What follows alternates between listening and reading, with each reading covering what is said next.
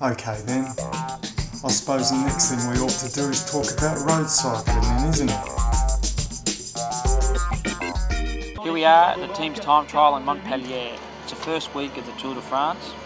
There's Cadell warming up, and the team's time trial is a very, very important part of the Tour de France.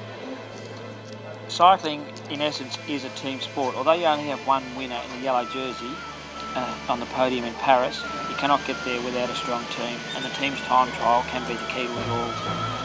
Your team needs to work perfectly, and they need to warm up together. It needs to be good cohesion and roll through, and they need to have a plan for the whole length of the race. Fortunately, we always see a lot of the teams warming up here. It's interesting because on one corner, 3 of the teams all ran off. But that's just teams racing. It's up to the team director to make sure all the riders are aware of what's coming up in the course.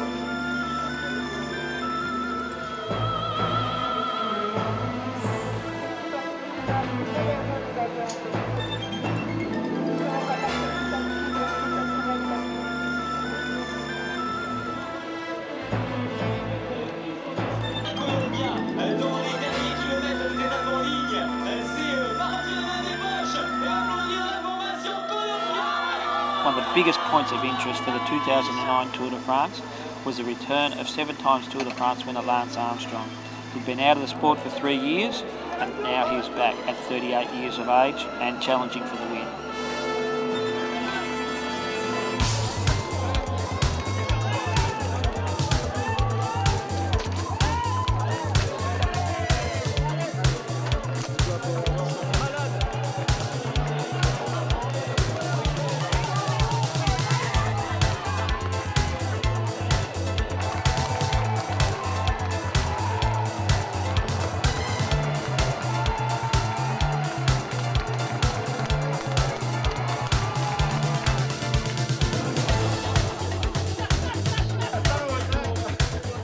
On top of the mountains, when any of the Tour de France stages are passing through, it's always big.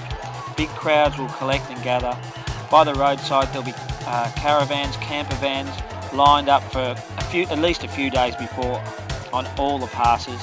It adds for a big warm up to when the tour riders finally arrive. It's spectacular. The fans love it and they cheer every one.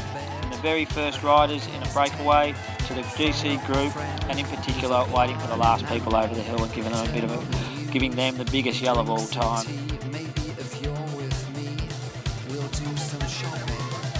Affectionately known as the Laughing Bunch, where the sprinters hang out, they all need the encouragement to get. They're all just working on the time cut. For them, it's all about saving themselves for the flat stages.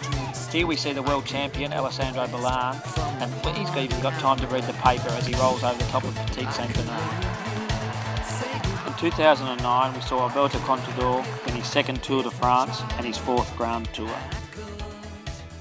Top Bike TV is brought to you by Triple Play Clothing for the best cycle wear, Develop Pasta, Videocraft for camera and video equipment, Benetti for cakes and coffee, Bello and Climate for all multimedia requirements, and MTB Skills for great mountain bike lessons. If you like our show, please join our mailing list through the website.